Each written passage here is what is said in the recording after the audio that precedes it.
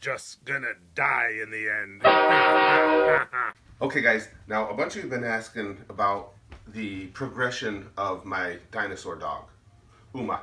For those of you who don't know what I'm talking about, it was several months ago we got a English Mastiff my wife brought home unexpectedly. And it's, she's clearly not canine, she's clearly dinosaur. Come here, Holmes. Come here. Come here. You come up here.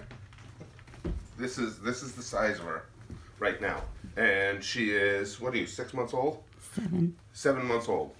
She's 7 months old. She's a giant dinosaur dog. I appreciate, oh, you're gonna fight too, huh? I'll go. I'll go. She has a head almost as big as mine. We're both mutated.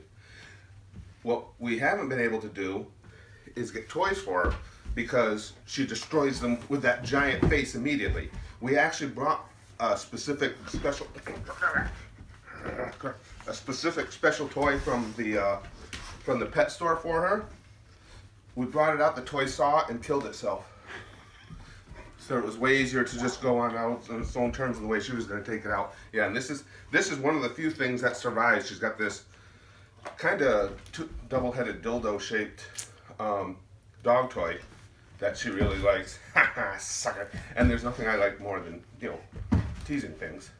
It's really funny too when I'm doing something like making a video while I do it and I don't pay attention and she chomps down like that in my hand, because that feels awesome. Huh. Yeah.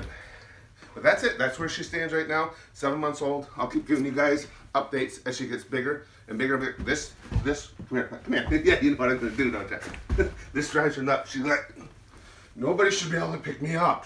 That makes you feel all uncomfortable. I don't know how long this will last. But here's the head comparison size. Mutations.